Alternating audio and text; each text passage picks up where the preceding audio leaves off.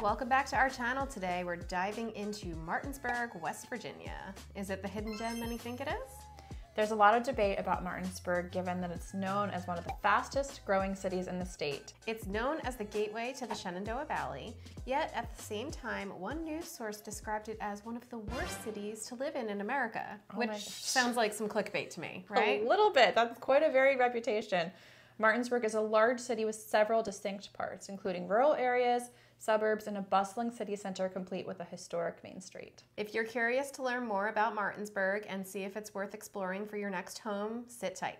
We're going to break down some of the myths that are commonly associated with Martinsburg, compare them to actual data, and give you a sense of what life is really like in this growing city. If after watching this video, you're ready to go out and explore the area, send us a message and we'd be happy to share our Martinsburg visitor guide with you. Let's start with the geography. Nestled in Berkeley County, Martinsburg is broken in half by Interstate 81, giving easy access to Maryland and Virginia. As you'd expect, much of the development and new construction is centered around the I-81 corridor. You'll find plentiful shopping and dining options here, from chains to the quaint downtown.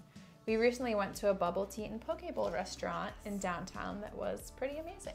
So good. Martinsburg is composed of 4 separate zip codes, 4 different options for the kinds of neighborhoods you find. You have the city center with more of an urban feel and moderately priced homes.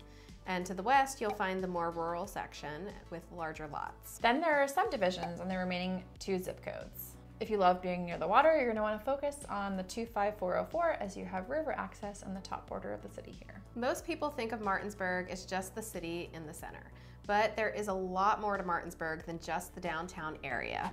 Speaking of downtown, there's a lot of buzz about a restoration project with some historic buildings that have sat vacant for too long. The Perfection Garment and the Interwoven Mills factories. The finished product is expected to add 5,000 square feet of commercial space and over 380 market rate residential units. That's an exciting future change for the city. Definitely. Now to tackle our first myth. Martinsburg lacks diversity. It's often said that Martinsburg lacks cultural diversity, but let's set the record straight. Many refer to West Virginia statistics as a whole when looking at Martinsburg. The state has above a 92% white population based on the 2020 census. Digging into just Martinsburg, its majority white non-Hispanic population is just over 73%, and this is actually a lot closer to the national average than you might think. Nationally, in the 2020 census, the white non-Hispanic population consisted of about 61% of the country's population. The same census found the population of the city comprised of over 14% Black or African American non-Hispanic, about 5% multiracial non-Hispanic, and over 2% white Hispanic. And lastly, nearly 2% of Asian non-Hispanic populations. Of course, it's been a few years since these numbers were recorded, and there may be people who have moved from the area since 2020 or didn't participate in the census. Now on to the next myth. Healthcare is subpar. Many worry about healthcare options when they're relocating, especially when downsizing. So we wanted to help you understand how Martinsburg compares to the West Virginia data you're likely to see when researching. West Virginia is a large mountainous state, and there are areas where access to healthcare is a big concern. However, in Martinsburg, the Berkeley Medical Center is considered one of the top hospitals in the state, ranking high for treatments in strokes, heart failure, and COPD. If you need more specialized care, Baltimore, Virginia, and Washington, D.C.'s top hospitals are just a road trip away. Proximity to a hospital is very important to some, so if you need a home search created with a certain distance to a nearby hospital, we can help with that. If you're concerned about job opportunities moving to Martinsburg, we've got some good news. While many sources warn of limited job opportunities overall in West Virginia, Martinsburg is sitting pretty with an unemployment rate of 2.9% in 2023 compared to the national average of around 4%. Some larger employers have come to the area in the last decade, including Quad, Macy's Fulfillment Center, and a Procter & Gamble factory.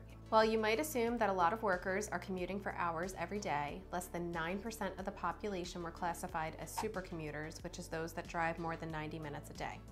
In 2021, it was found that the average commute in the area was just 28 minutes. Oh, that's not bad. No. We've been working with clients who are considering commuting on the MARC train into DC in order to afford a larger home for extended family. This sounds great in theory.